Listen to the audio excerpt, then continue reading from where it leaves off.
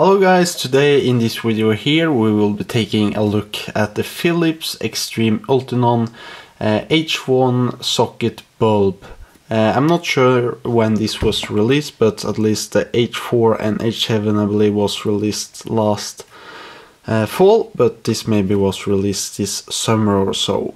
This is a H1 socket. They claim up to 200% more light, and it's a 5800 Kelvin bulb, and as we can see it's not road legal as there's no LED or xenon replacements for reflectors that are legal, at least in Europe, and I would guess not in United States as well, and probably not any other place in the world. As well. So up to 200% more overall light. It's not like longer light. I would assume that when we're just looking at this. Up to 5800 Kelvin, which is almost pure white, and they say the lifetime of these bulbs are up to 12 years, which is maybe not true, but they will outlast most kinds of bulbs. So making a good H1 LED bulb is hard because H1 bulbs are really small, and for making a good LED bulb you need some good cooling, and therefore you tend to need to have a bigger construction in itself. So here we have just one of the bulbs, and as we can see it's a fairly thin construction, which is very good for the beam pattern, because you really want to have it as thin as possible, so it mimics the tungsten coil in the halogen bulb, because that will give a better beam pattern if the size of the LEDs are like almost the coil in the halogen bulb. But when you're having a thin construction like this, you need better materials and also design, and also you can't really put too much power into it, otherwise you can't get the heat away, and therefore a lot of other makes it much thicker because they can't get the heat away and they can't make it as thin. Looking at the LEDs, we can see it uses 6 Philips Lumileds ZES LEDs. I actually thought that the new series of these LED bulbs would use the same kind of LEDs, but I believe there's some differences between the bulbs.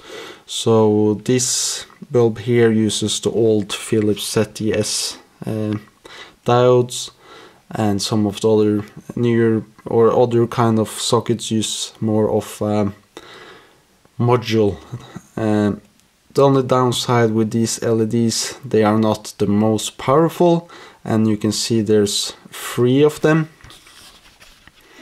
and these needs to be placed as close to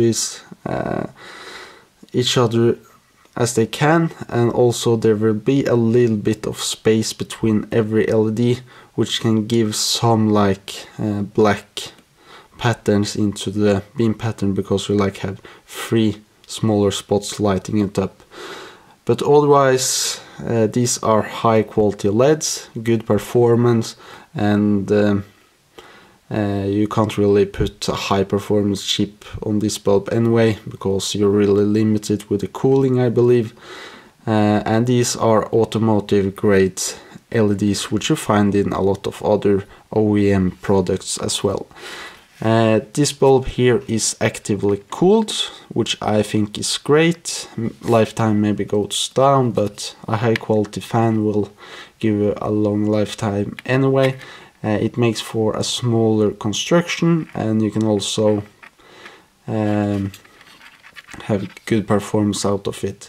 I was wondering previously why there were 2 wires coming out of all of the Philips products, but it's a good way for them to, others have a loose socket, so you like insert that first and then the bulb construction.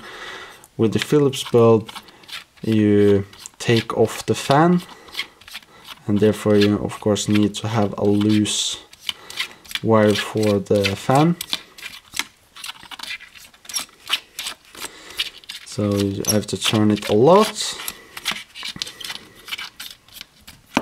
So you like insert the bulb into the socket and clamp it down and such, and then you install the fan on the back side. And all of these are machined aluminium, feels great quality, and then you can adjust the beam pattern, but it should be good as is. I don't see why we would need to change that anyway. The bulb then plugs into this driver. This is probably not CAN bus compatible because the power of this is fairly low, and there's no like internal resistors in this one. So it says 20 watts, which almost all like good quality Philips or bulbs with those same LEDs use, and you will probably have up to 1600 to 2000 real lumens from each bulb. And the driver is fairly small, and you get the H1 socket. You can probably I'm not sure how this is going to work for all kinds of sockets that you plug it into, but you will probably find a way. And then you just plug these two wires into the bulb, and this here is very small, so it fits in a lot of smaller headlights as well. So I tested the LED bulb against a standard H1 halogen bulb 55 watts in an extra driving beam halogen reflector, which is or got like the same beam pattern as your standard high beam in your car, which is gonna give a fairly accurate reading of the difference of brightness and such. And here we can see the halogen. It tends to be a little bit yellow, and it's not really too much light. And then here we have the Xtreme Ultionon. It's not like a huge upgrade, but you get a more whiter light, which is good for nighttime driving. And also you get some more vivid, or you get a wider light, and also a little bit more light in the center and on top and bottom. So I then measured the brightness in each of these black dots with a lux meter, and we can see that overall you get a lot more width to the light, up to 50% brighter on the sides, and in the center it's brighter but not as much compared to the sides, and that is because it's really hard to make small and bright LED bulb, which is necessary to focus more of the light in the center. It's maybe hard to tell on the picture here, but the hotspot and such is in the center, and yeah, it's also harder to like, you need much more light to have a much brighter hotspot. But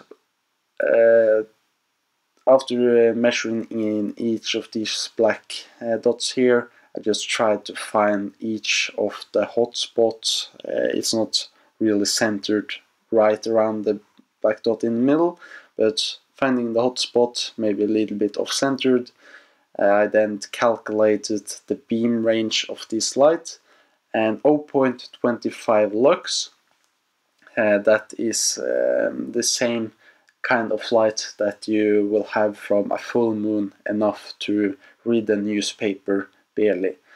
So the throwing distance of the LED bulb is 502 meters with 0.25 lux. And if you are interested in the 1 lux reading, you can just divide that number by 2, so 251 meters.